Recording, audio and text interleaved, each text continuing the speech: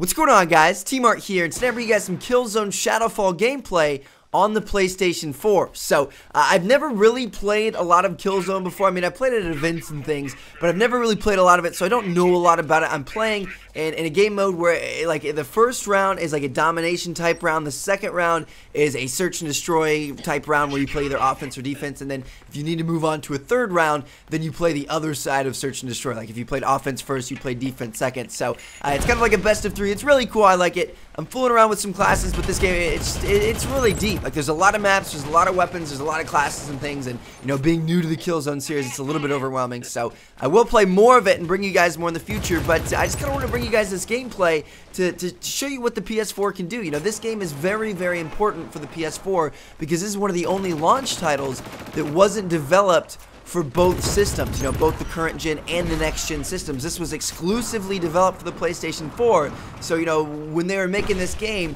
they were using all of the PS4's technology and all of its power, you know, all of the next gen goodness that we're all looking forward to. So this is one of the better looking games on the console at the moment. Now, the thing to keep in mind, and what's so crazy, is think back to like the PS3 and the Xbox 360 and the launch titles we had with those. Like on PS3, we had like Call of Duty 3, Resistance, Fall of Man, Madden 07, like things like that. And if you guys go back and look at the quality of those games, they were awful. And then look at what we have now, like Crysis 3 and, you know, Battlefield 4 and all kinds of stuff that's absolutely beautiful even on current gen.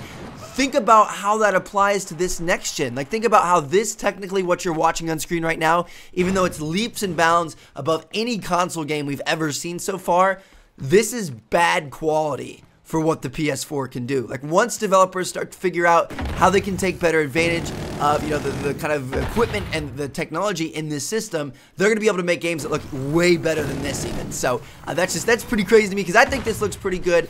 It plays a little bit slow at times, but overall I really liked it. Like, I think I could see myself playing this game a lot. I'm gonna be doing a Let's Play on T-Martin 2, but I could see myself bringing you guys some videos from this every once in a while just because it's, I don't know, like I said, it's really deep. There's a lot of different weapons and things you can use. It's just something that's so much different than, you know, the typical Call of Duty or Battlefield or whatever. It's just, it's a futuristic kind of, you know, war fighter. And it actually does kind of remind me of Crysis and a little bit of Halo. You know, it's that futuristic setting with like deployable shields and all kinds of crazy explosives and, you know, all kinds of weapons and things like that. So it's just, it's pretty cool. So yeah, this is what Killzone Shadowfall looks like on the PlayStation 4. There are quite a few problems with like the servers and things going on right now just because it's launch day. You know, of course that's going to happen, so I wasn't able to bring you guys a ton of gameplay, but I hope you guys enjoyed seeing it.